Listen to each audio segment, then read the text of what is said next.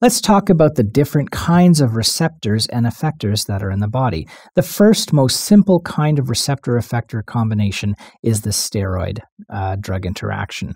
So a steroid is a lipophilic kind of a molecule. It will pass through the membrane because it's lipophilic, and the receptor is somewhere on the inside of the cell. A transmembrane receptor is one in which that spans the entire membrane, and the surface has a port or a receptor site that binds a drug, and the activity is underneath and causes an effect within the cell.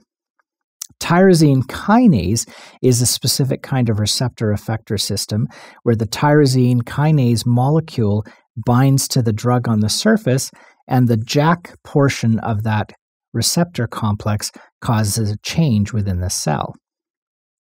An ion channel is a very common type of receptor-effector combination where a drug might bind to a site on the ion channel and cause a flow of something in or out of the cell.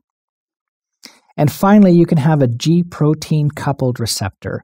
So a G-protein coupled receptor is where a drug binds to the receptor on one protein, which causes a change in the G protein to move over to another molecule to cause an effect. So let's give an example of a G protein mediated event.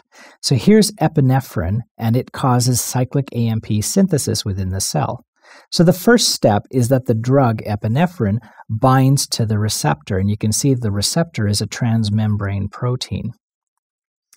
The receptor makes a change at the G protein, and what happens is the G protein itself dissociates and binds to an effector molecule, in this case, adenylyl cyclase. The effector catalyzes a reaction which increases the concentration of cyclic AMP. Cyclic AMP is the most common second messenger out there, and we call cyclic AMP a second messenger because it is now the second drug or second molecule that's going out to do something, the first being the drug.